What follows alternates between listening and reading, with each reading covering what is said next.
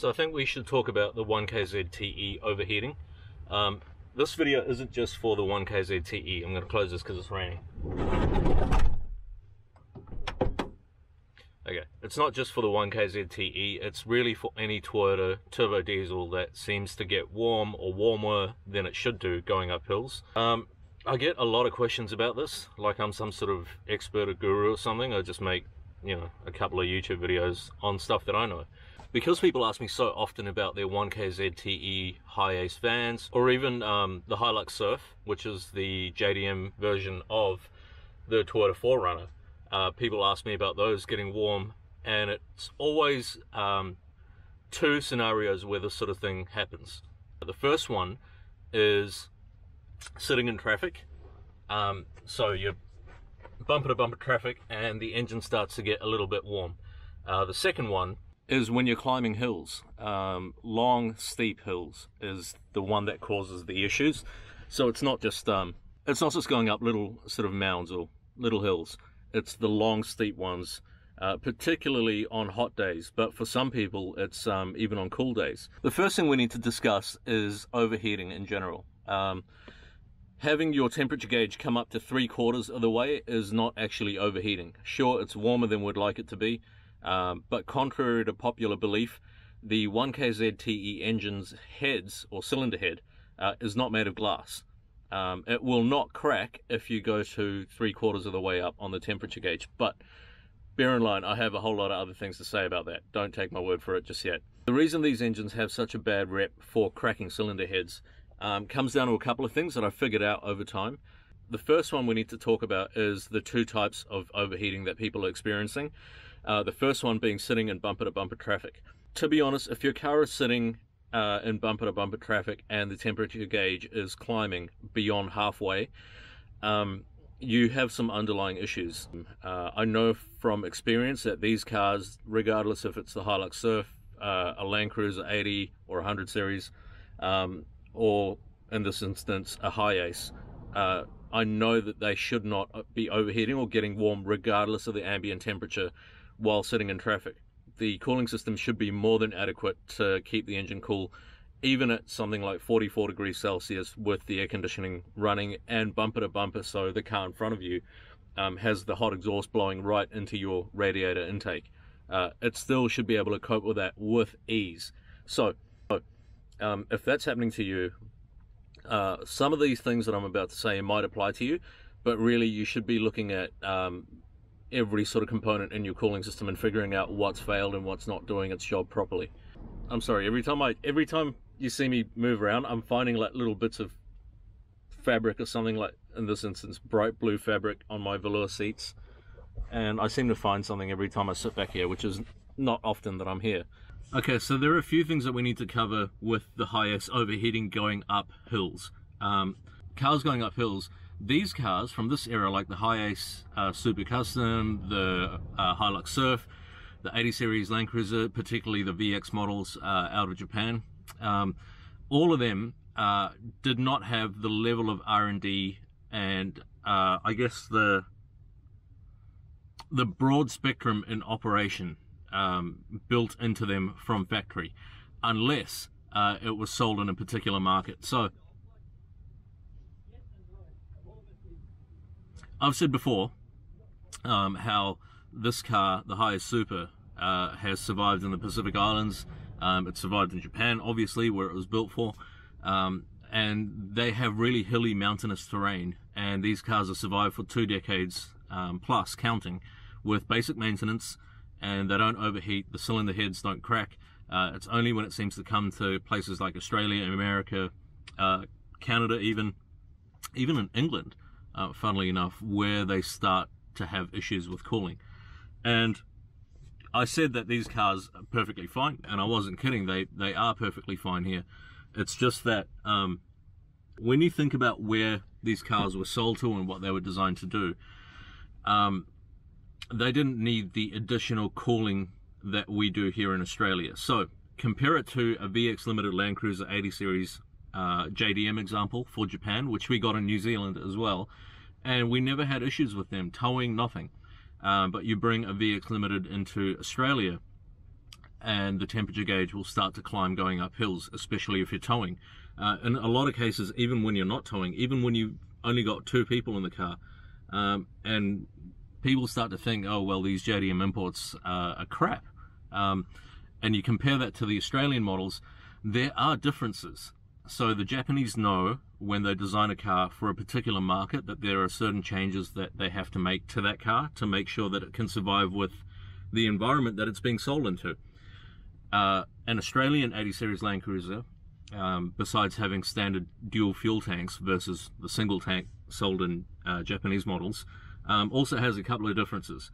So if we're just talking about cooling, I'll tell you one other difference, which is the spare wheel carrier. Most of the Japanese 80 series Land Cruisers have their spare wheel on the back, on the tailgate, on a swing-away carrier.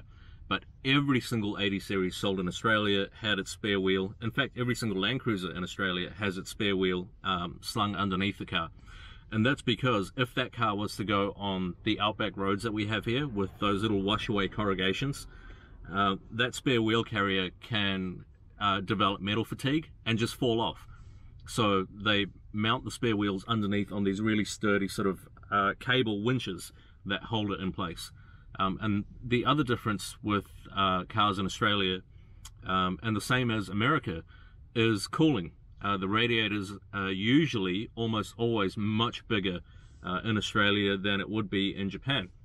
If we were to tie this back, even though Japan and places like Fiji and stuff are really mountainous, have super steep hills, the speeds and the roads driving up those hills is very low and slow. So you would not do, speaking from experience in New Zealand, you would not be doing more than about 70 kilometers an hour climbing those hills on a good dry day. If it's wet and if it's a really steep hill, the roads are narrower, they're smaller, and the bends are quite twisty, chances are you'll be doing about 40 to 50 kilometers an hour, which is about 30 miles an hour. So not very fast at all. And that's what these cars are built to do. This Hi-Ace Super is designed to climb hills at low speeds. The wrong way to think about it, and what people get into trouble with these cars, is thinking, and I guess I see where you're coming from, it's getting warm climbing up this really long steep hill in Australia. I'm going to put my foot down more, increase the RPM more, and the water pump should be spinning the water around much faster. That way it'll cool the water more and things will be better, only to find that it increases the temperature, by which point your cylinder head is cracked. That is not the way to do it. When you do put your foot down more, you're asking the engine to burn much more diesel. The turbocharger's working harder. A lot of these cars didn't have the factory intercooler like this one, so that, you know, hot air from outside on a hot day, plus the turbo compressing that, it's burning it, the exhaust is hot, the radiator's hot, everything's hot, and you cook the engine. The best thing to do to drive these things is to back off the accelerator. You need to come down to about 70 kilometers an hour and then turn off the overdrive. Check out this perfect water beading, by the way. I gotta show you. That is the turtle wax ceramic coating after like 5 months now. I made a video on this car, a Hi-Ace update video a little while ago, where I said that bumper to bumper traffic, it was 40 degrees Celsius, it didn't overheat, went to the beach, went up north, drove it a lot on a really hot day, and it was fine. After that, I recently drove this 800 kilometers, I think it's about 500 miles, down south on a scorching hot day into a forest. I did the forest and the four-wheel driving stuff easy, but there were some really long steep hills where the temperature gauge went from half, where it always sits, and it started climbing and climbing and climbing, and it got to just under 3/4 on the needle. And I've read a few owner's manuals. They've been translated from Japanese when I was younger, and this is the era car that I grew up with, and so it applies to this car as well. And the designers, the engineers that wrote that manual, the operating manual for these cars, knew that sometimes the temp gauge will go above half, up to 3/4 of the way. They give you some techniques on how to drive it. They say reduce your speed and drive the car normally until the temperature gauge comes back down to normal. The wrong thing to do in those situations is to quickly pull over and shut the engine off, because then you're no longer having coolant circulate, so that super hot coolant will start to get what's called engine soak or heat soak, and it'll just sit in the engine and get hotter and hotter actually with the engine off. The best thing to do is just to drive the car normally.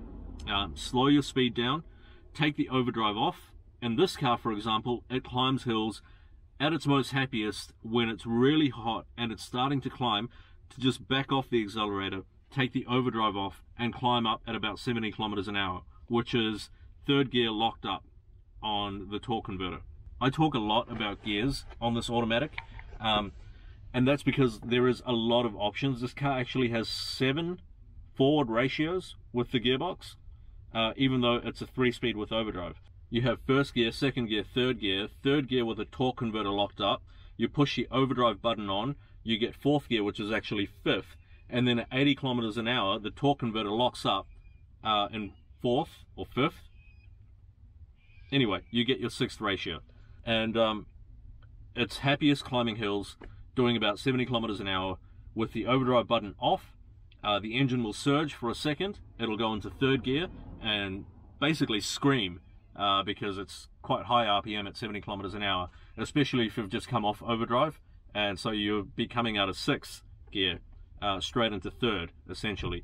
But immediately it should then lock up the torque converter, so you'd have basically gear 3.5 or 4, and that's where it wants to climb hills on. Sure, you can't blast up hills at 110 kilometers an hour anymore. You might piss some people off by slowing down a lot, but that's a trade-off that you're going to have to make. You know, do I climb this hill screaming at 110 kilometers an hour, even 100 kilometers an hour, and risk blowing my cylinder head or cracking my engine cylinder head, or do I slow down and climb the hills as per how the car was designed? So the second thing people talk about a lot on Facebook mainly is every day there's about 5 cylinder heads that crack around the world that get posted about on the internet on these cars. People drive them, they overheat, and the cylinder heads crack. And so these have built up this sort of reputation of being built with glass heads. You know, you could probably hold a candle next to it and you'd hear it crack. That's all, it's wrong. It's not how it is. People have a massive distrust for the temperature gauge in these cars. They just don't trust the gauges. There's a lot of talk about how to resolve these issues. I've done it from experience on, not this car yet, but I will do, but on Land Cruisers before, and growing up surrounded by JDM cars, Hilux Surfs, things like that. You kind of learn a thing or two. Firstly, it's driving it, how you drive it. You got to remember these cars weren't designed for Australia. They weren't designed to go flat out up these long, we have big roads, we have a big country, up these long, big hills for extended periods of time. They're designed for city driving, commuting, maybe doing, you know, a maximum distance of about 400 kilometers in between fuel stops, things like that. You know, they weren't like crossing outback cars, but they can be. You know, the fundamentals, the bones of the car, the bones of these cars are here.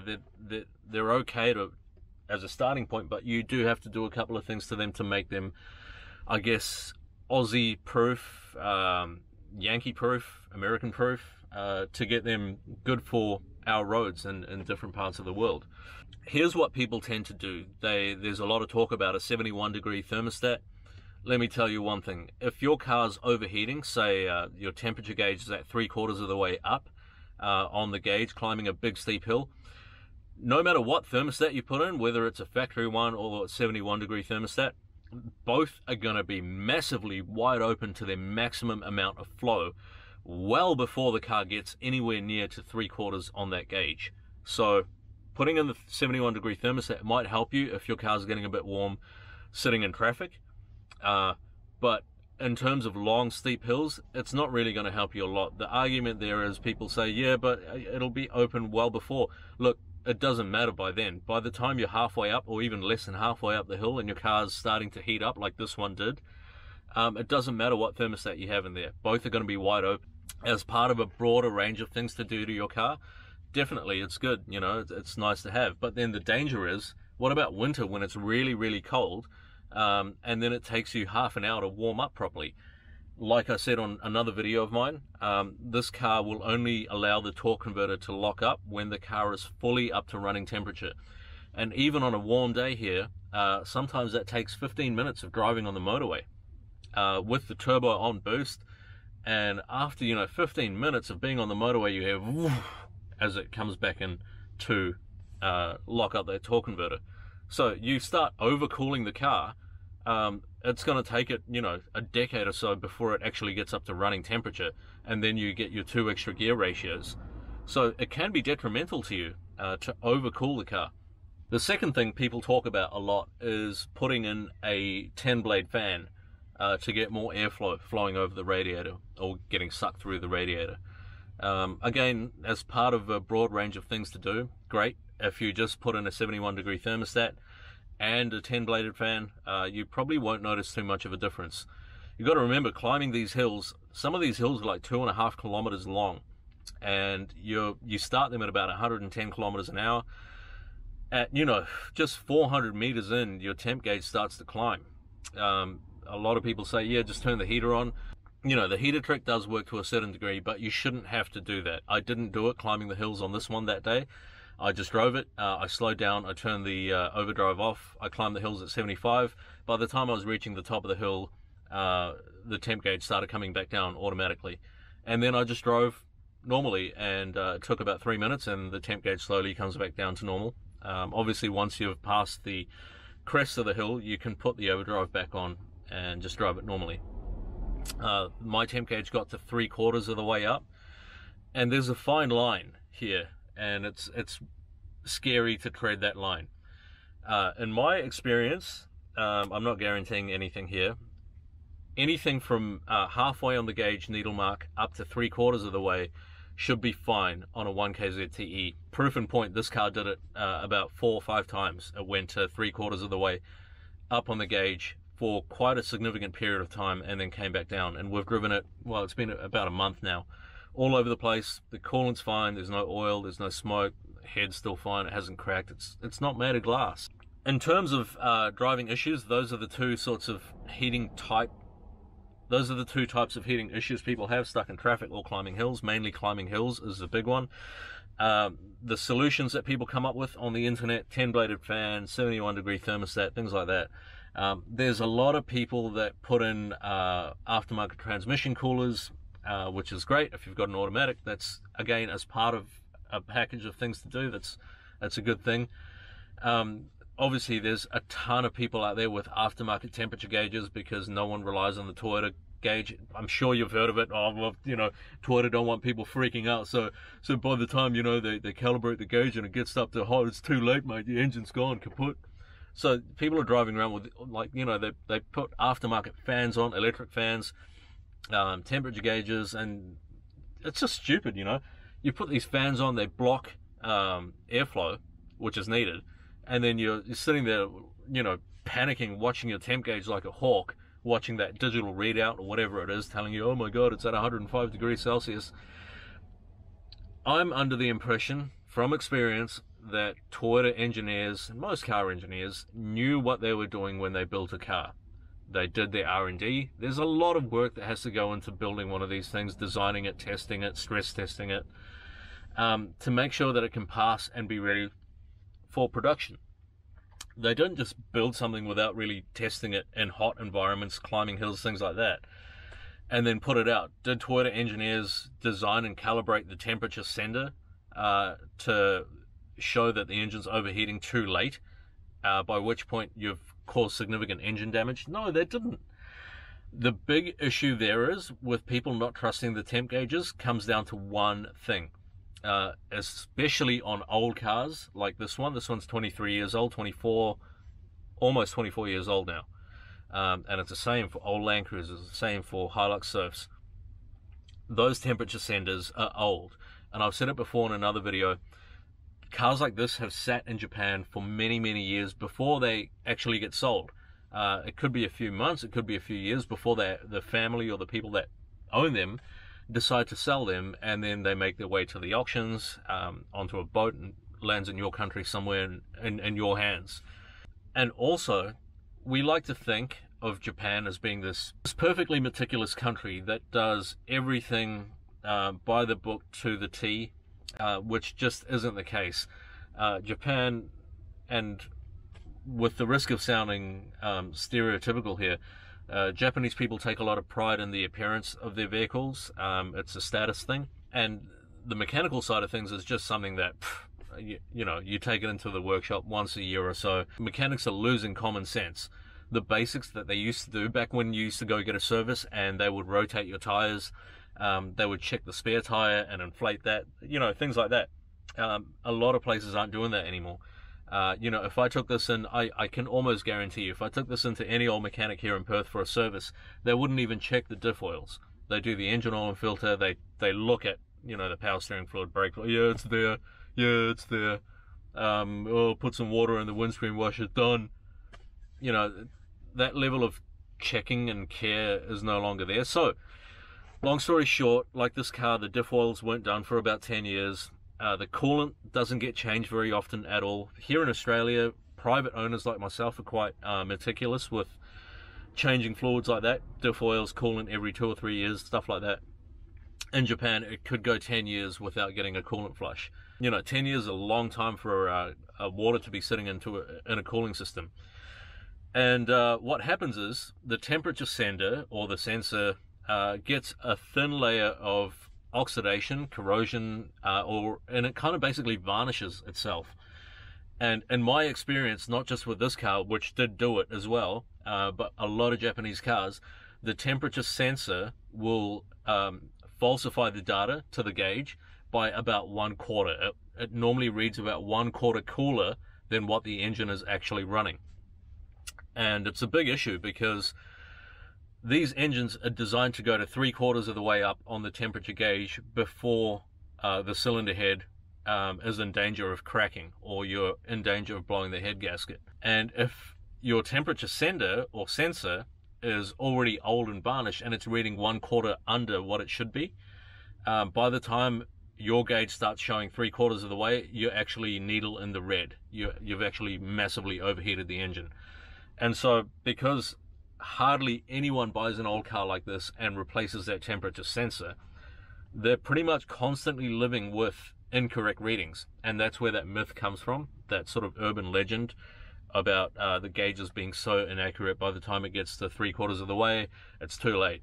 Even when you have a new sensor like this one, and your gauge is climbing, you got to remember, when you're going up a hill and it's going from halfway up to 3/4 of the way up, that's not a lot of movement. That's like that much, tiny amount. That is a fine line to be walking, because I will tell you now, if it gets above 3/4, you have cracked the cylinder head. It might be a small crack, might not appear for a few months until you decide to do another long trip, but you have caused significant engine damage. So how do you fix these? So cars like this one that weren't really designed for Australia, but now they live here, and you want to be able to drive them, you want to be able to use them, whatnot. Look, the only way to really cool the engine, driving up these steep hills, towing, doing that sort of stuff, is with a radiator. This car has 2 radiators. It's got a main, which sits upright, and then there's an auxiliary radiator, which sits flat like that. What you need to do, ideally on a car like this, is get a heavy-duty radiator for the main, not the auxiliary one that sits flat, the main radiator that sits upright. Because a bigger radiator will hold more coolant, which means that water has more surface area, or antifreeze has more surface area to cool the heat coming out of the engine. Usually they have more cores as well, so at least 2 instead of 1, and that basically doubles the cooling ability of the radiator. And usually they're a little bit bigger. They're maybe 48 millimeters instead of 35. Don't quote me on that, but I've done this before to cars. I've put in a 4-core radiator, a 3-core radiator when I had cooling issues, and it solves the issue completely.